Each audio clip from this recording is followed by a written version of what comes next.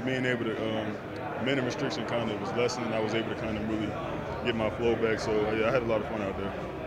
Hey, how has it been your first couple games leaving college, man? It's been amazing. I mean, like I said many times, this is where I wanted to be, and they welcomed me. The teams welcomed me. They made the transition really easy for me. So I'm happy where I'm at, and I'm happy with the team. How's the transition been? I mean, obviously you have several playmakers, and 𝐒𝐂𝐈𝐿 say you can kind of toss lobs up. How has it been for you to be able to come in? And it seems like the team has already figured out how to utilize you. Yeah, I mean, me honestly, my mindset was coming in, being effective in any way I can, and I'm helping the team win as much as possible. So playing with great guards like that, and yet to have played with Cade, it's you know what I mean. It's like you said, they make the game really easy for me.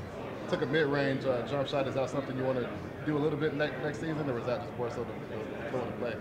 It's the flow of the play. I mean, that's just, my game. I have 12, 15 footers in my game. So, I mean, if it's there, I'm going to take it.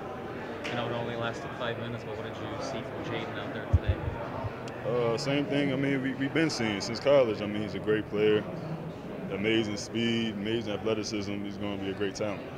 Hey, and one thing that hadn't changed in college, you love to finish at the rim, man. How does it feel being able to finish at the rim at this level versus college, man?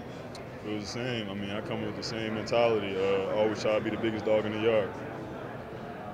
Jalen, you and Isaiah playing together, obviously different types of bigs, but both, Isaiah's ability to switch and ability to defend the rim. Have you guys worked together defensively? Like, have you guys communicated and kind of stayed up and talked about just what you guys could potentially be able to do? Yeah, of course. I mean, potentially as a team, we already have a great team, but me and Isaiah, I just look at him as a guy, to kind of get a lot of advice from. He's been here, I think he's going into his 3rd year, so definitely playing with him is easy too. I love playing with Zay. Like you said, him being able to defend. Like I said before, I take a lot of pride in defending too, so he's just a guy who I've grown to love playing with.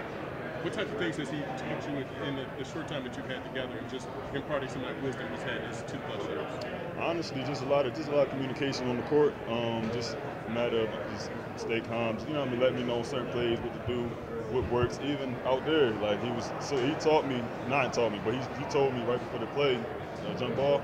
Like, yo, just jump early, still the tip.